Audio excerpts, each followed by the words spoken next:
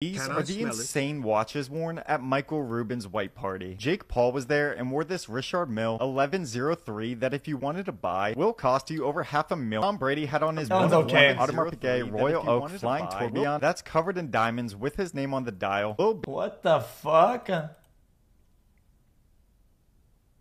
The fuck? On the dial. Lil Baby wore this Rolex Yachtmaster. Here's a better shot of this gem and diamond set watch on his wrist. This one's not it. You guys, selling for 160 grand. In this wrist shot is J Balvin and Zach Bia's watches, where Zach Bia wore a frosted yellow gold AP Royal Oak that'll set you back 260,000. And up here on J Balvin's wrist is this AP Royal Oak Concept Flying Tourbillon in oh wow. Oh wow, what the fuck?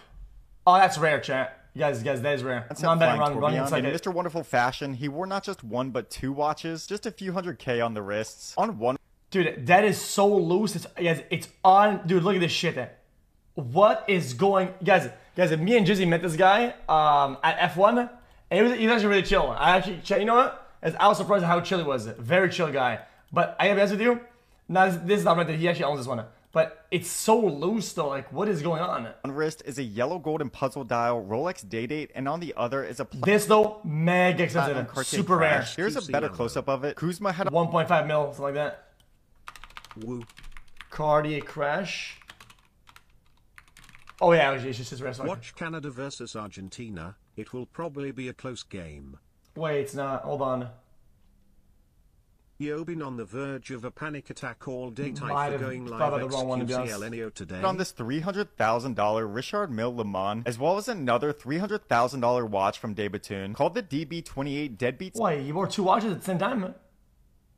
Richard Mille Le Mans, as well as another $300,000 watch he swapped mid-party? The DB28 Deadbeat Seconds Tourbillon, which Debatoon may have been the watch brand of the night because Michael Strahan also had one on in rose gold and zirconium, as well as Swizz Beatz, who wore the kind of two jumping GMT, a $215,000 piece that's actually reversible. Drewski had on a two-tone Rolex Datejust that you can pick up for 16 grand. Aiden Ross wore this AP Royal Oak Perpetual Calendar covered in diamonds that sell for nearly 700 grand. And up here on Jay-Z's wrist is the most expensive. That's nice. I saw in real life.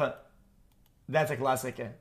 That is a classic. Because the reality is that everybody kept doing bust downs or whatever, right? To imitate the look, and they actually did it themselves, and it's really fucking nice. Perpetual Calendar covered in diamonds that sell for nearly 700 grand. And up here on Jay-Z's wrist is the most expensive watch of the night, a vintage Rolex Daytona reference 6270, where one of these recently sold at auction for $4.2 million. If you had your choice, what would you choose?